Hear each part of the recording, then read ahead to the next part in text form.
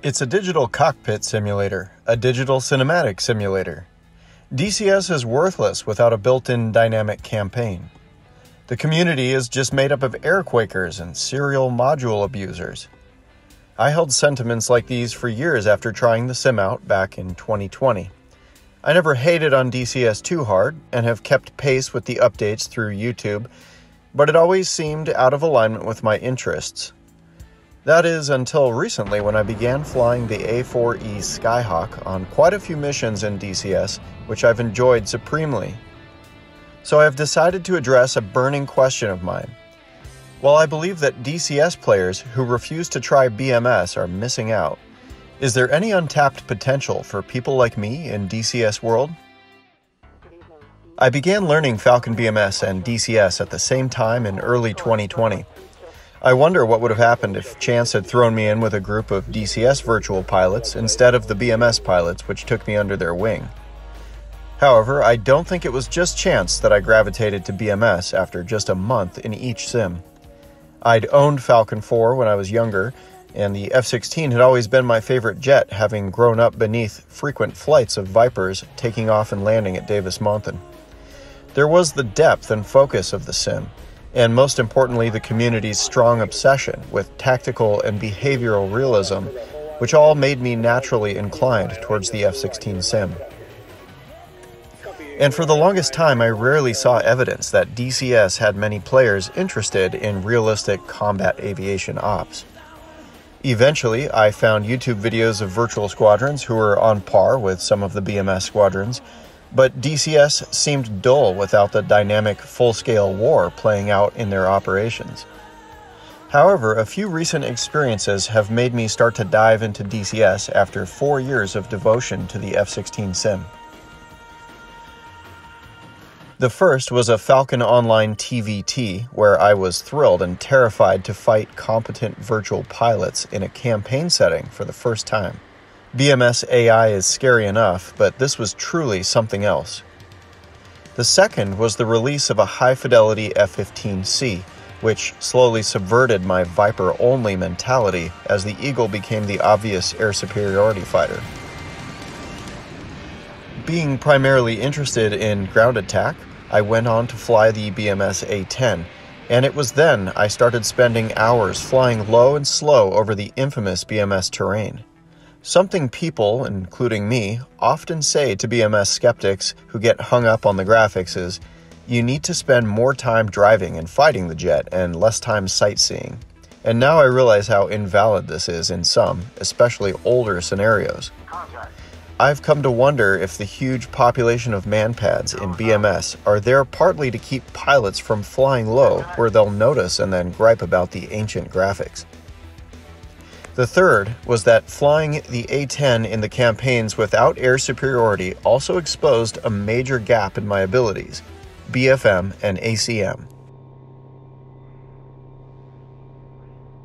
BMS's A-10 was my gateway plane back into DCS, as I really wanted to fly a more fleshed out version.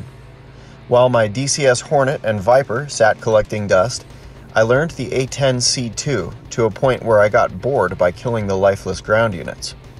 A final experience has shifted me toward flying more DCS recently.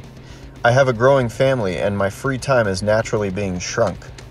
So, following the threads of my TVT experience, my new interest in historic air operations where low-level flight, combat losses, and risks were more common, and feeling crunched for time, I started flying the A-10A on the ENIGMA Cold War server. This led to learning the completely free multi-role A4E Skyhawk, doing all the same stuff the F-16 does well. Ground pounding, wild weaseling, and air-to-air, but in an expedited, microcosmic version of the BMS experience.